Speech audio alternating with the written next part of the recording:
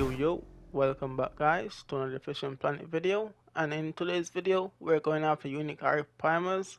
It was a request by someone asking me to do a rotational guide for the uniques, and let me just say I do have some news for y'all today.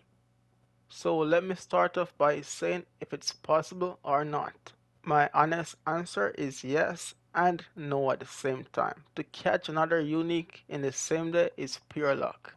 So my reason for this is the time it takes to catch a trophy and then a unique after. By the time the fighting of that fish, the peak time is over, or you have to skip to night time and most likely not going to catch any unique but trophies.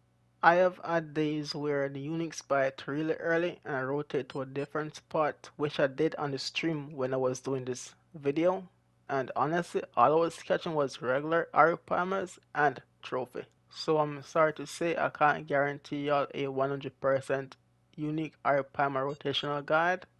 But one thing I can guarantee y'all is that the uniques are still biting. And proof of that, while I was doing this video, I've caught my personal best Arapaima trying to grant this person their request. Honestly, I would say catching a Arapaima this size is really hard to come by these days.